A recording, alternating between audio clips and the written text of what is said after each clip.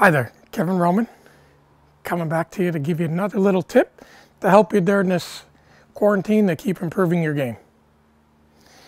One of the biggest problems I think people have in golf is the concept of it's a side-on game. What do I mean by that?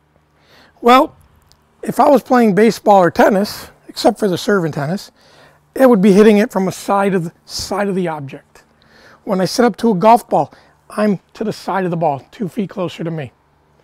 So what does that mean? Well, many people think to make the ball go straight, you're going to swing it in a straight line. If I held this straight up and down, but I'm to the side, so it's got to have a curve. So what I have here is a curved swing arc by Perfect Putter.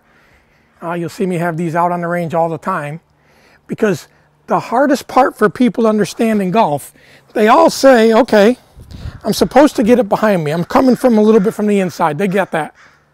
What they don't understand is that if I'm standing to the side of the ball, so imagine there's my setup, I'm just going to lower down, squatting down.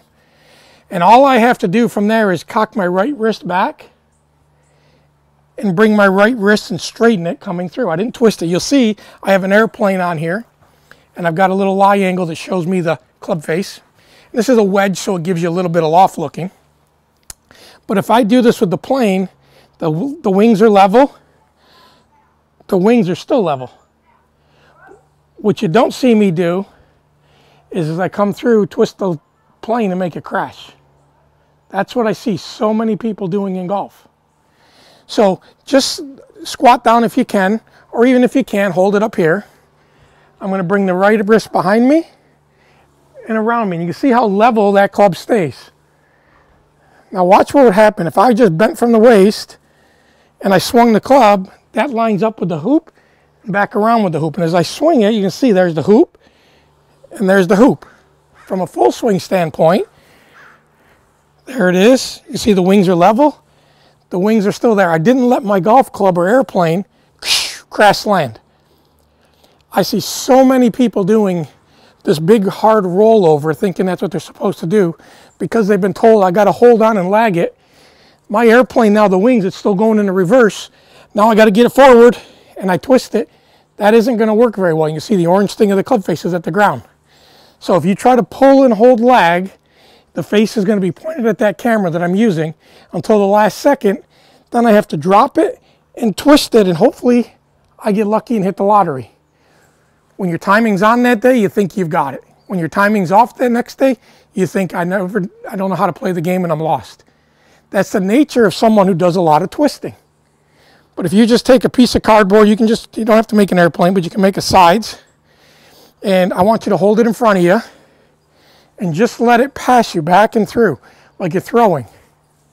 That's where you can get a lot of speed. My airplane is not changing angle. I'm not coming in and twisting it like crazy. Okay?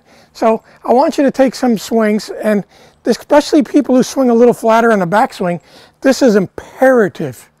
If someone swings a little more upright, they don't have to do, or they can get away with a little bit more twisting because their face is already a little bit more open.